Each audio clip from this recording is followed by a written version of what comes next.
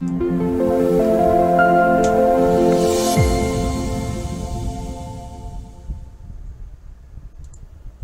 everybody, this is Justin Case of American Newscape, joining our friend, doctor, surgeon, and medical advocate for a premier installment of American Awesome. Hello, Dr. Marchand. Welcome to American Newscape. Thank you for having me. Hey, we're excited about this. You're on the cutting edge of an issue that we're all just beginning to hear a little bit about. So, thanks for coming to shed some light on the new over-the-counter oral birth control that's now available. Yep. Well, yeah, thank you for having me on the show. It's pretty exciting news.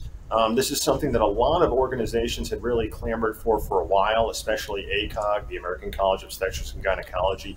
You know, that's the biggest organization of obstetricians and gynecologists in the U.S. And they have been pushing for this for a while. And it's finally come to fruition that there is a real birth control pill that's going to be available without a prescription in the U.S. It'll be available as soon as 2024.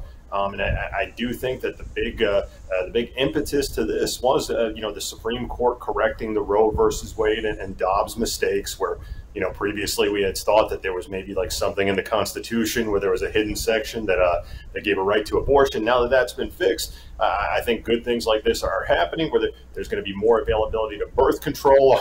I heard somebody saying that the conservatives have put us into a nightmare future where women have great access to birth control and they're using abortion a whole lot less.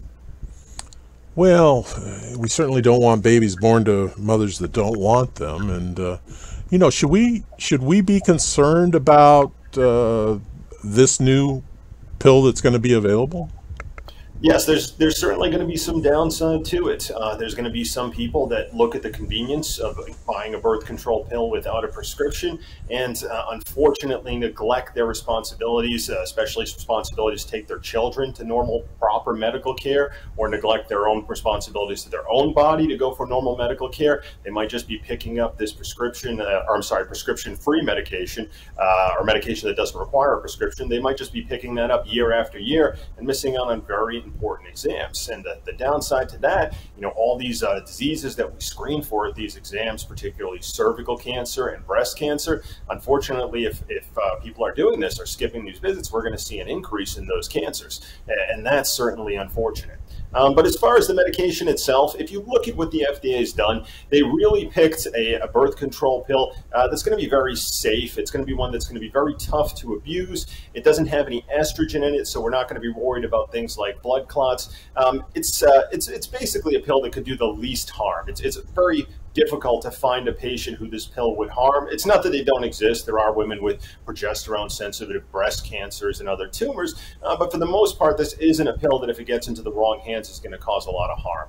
And it's also an effective pill, meaning that if you take it at about the same time every day and you use a backup method for at least a week, or at least the first week you're taking it, it's going to be very, very unlikely that you're going to become pregnant. It's a good pill as far as working in that sense. But it's not a good pill in that most OBGYNs would not choose this pill for most patients. It's particularly poor at cycle control because it doesn't have any estrogen in it, and it doesn't have those nice anti-androgenic properties that a lot of birth control pills have. What I mean by that is a lot of birth control pills will help you reduce acne, reduce facial hair, arm hair, kind of get rid of those testosterone hormone effects that can affect you, especially in teenage years, but later in life too. And you're not going to really get any of those benefits with this pill. You're basically just going to get a very, very safe pill that's really not going to be the first choice for very many obstetricians if you were in their office seeing them.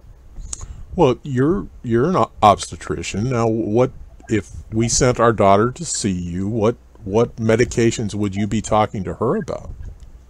So for patients that are going to have, well, first of all, what's the decision to be on birth control or not? Are we going to address that? Or are we just talking about a patient that wants to be on birth control for reasons of cycle control or we're talking about a teenage daughter that is wanting to be on birth control. And so, an OBGYN, if they're doing their job, they're going to sit down with the patient. They're going to go over all of the patient's medical history and over the patient's symptoms and see what's going to be most appropriate. So for most women, you're going to want a pill that has both estrogen and progesterone, not this over-the-counter pill, because the estrogen is going to help control cycles. It's going to give women more desirable cycles, less days bleeding, and less chance of breakthrough bleeding that could ruin your day or ruin your clothes because you're not expecting it. So you wouldn't prescribe this pill to very many women. Of course, the reason that estrogen-based pill I'm talking about is not going to be available in stores is estrogen affects a great number of women adversely. It's not like the progesterone pill that is more or less harmless. Estrogen could do a lot of harm to a lot of women, especially older women or women with cardiovascular disease. Further, you're going to want to look at this patient who needs birth control holistically. Certainly in the adolescent and teenage years, that's when a lot of women are going to develop testosterone symptoms from polycystic ovarian syndrome. So you may want to tailor with a birth control pill that's going to start fighting those hormones so they don't get other undesirable symptoms. And then lastly, you're really going to want to pay attention to any reactions they've had with previous methods of birth control, because birth control does affect everyone differently, and different estrogens and progesterones can cause different effects on different women. Very, very often I'll hear a woman say things like, I can't take that birth control, I just don't feel like myself, or that birth control makes me a mad woman, or I just feel like such a bitch when I'm on it, I can't be on that. So there's a lot of factors you take into consideration, but the one that they are offering over the counter really wouldn't be a very common one to prescribe. Well, that's the importance of the relationship of a woman with their OBGYN, correct? Oh, very, very true. Absolutely. That's why I'm certainly hoping that this doesn't cause women to start skipping visits and just picking up their birth control at CVS. Well, at least in, I'm a little longer in the tooth, but most women I've known that have found cancer, particularly cervical cancer, it was done by their obstetrician or their gynecologist. Right, and Pap smears were the very first test that we ever came up with that could actually detect a cancer before it became a cancer. There's a kind of a schedule for Pap smears that adjusts according to how old you are and what your previous Pap smears have been. So I can't give you a basic guideline, but it's something that's done at least every few years. And it's a very important test. And certainly if someone's not getting Pap smears, cervical cancer could be allowed to form, even reach an advanced state where it's incurable. And that would be certainly a horrible thing that could happen as a result of this convenience. So all in all, I don't think we should take this convenience away, but I think it is important to remind people that it's very irresponsible to skip OBGYN visits just because you can now get your birth control at the store. Well, okay, now with our teenage daughter, how often should 16 years old, how often should she be seeing her OBGYN? So at 16, we're going to recommend a once yearly visit. But I'm an OBGYN, certainly want to direct business to all board certified OBGYNs, but you've got your choice of doctors. If there aren't any problems having to do with the gynecologic organs, then you've got your choice of going to see an obstetrician gynecologist, a pediatrician, or a family practice doctor. All of those would be reasonable, and they should all be able to perform the normal examinations, which aren't much. You don't need any invasive examinations on a 16-year-old. Basically, just really need to listen to the heart and lungs, get a full history, and consider birth control methods that are going to be effective for her, and they're going to help her individual situation as far as what her cycles are like and any other symptoms she might have. So it doesn't have to be an OBGYN. I would recommend an OBGYN for women that are suffering with bad periods or pelvic pain. Certainly can't forget that a high percentage of adolescents and teenagers are going to lose a lot of quality of life to pelvic pain, and a lot of them don't talk about it.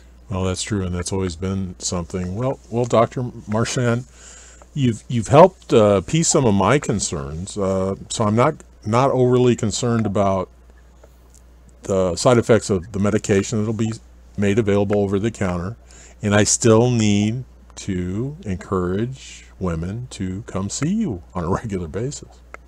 Absolutely. Don't skip your doctor's appointment just because you can pick up the birth control without a script. Yeah, absolutely. All right. Is there anything you want to add to this? I will try and drive people to your website. If you have any questions that we didn't cover, we'll make that information for his website, Dr. Marchand's website, available. And you're involved in other things, aren't you? Yeah, research is a very big part of my practice. So that's something I spend a lot of time on. So especially looking at COVID and other surgical and OBGYN topics. Other things I wanted to point out, I forgot to mention it earlier, but depression and anxiety are extremely prevalent in adolescents and teenagers. Not everyone needs medications, but it is something that very commonly gets passed over. That could be something else that gets missed as far as women who might just decide to go pick up their birth control at the at the drugstore and not get a prescription, not see the doctor. So I'm hoping we don't see an increase in major depressive disorder or suicide as a result of this either. And I just think it's kind of funny and ironic that this has come out of the fact that it took the Supreme Court to correct their mistake on the abortion laws to go ahead and make this come to be. So it's really conservatives that are responsible here for bringing this greater accessibility of birth control to women. So I think that's kind of an amazing thing. And affordable. Yeah, and it most likely will be affordable. We don't know exactly what the O pill is going to be priced at, but it's probably not going to be very expensive, seeing generics of that pill with prescription right now are selling at about the $8 range. So I think $8 a month. So I know they'll certainly tack on some fees. They've got to make their money and do their marketing, pay for their commercials and whatnot. But I wouldn't predict this to be extremely expensive. Well, doctor, why don't you want to leave us with some parting thoughts? Yep. So thank you for having me on this show. And I really hope that everybody takes to heart that you can't ignore your annual exams. You've got to stay up on your health and the medical visits for your children, even though birth control is available at supermarkets and pharmacies without a prescription. And although this does seem a little scary, the birth control that they've allowed is really one of the safer ones you could possibly have. It's not great for cycle control or other things, not the best birth control in the world, but it is effective and it'll be safe and it won't be harmful for almost all women. Okay, well, that's good news. Certainly, it's good to hear that. All right, everybody, this has been Just In Case and Dr. Greg Marchand, bringing you American Awesome. Thanks for joining us. Remember, additional information and links are provided in this video's read more. Today is the day to subscribe to this channel. Please learn more about the Marchand Institute when time permits.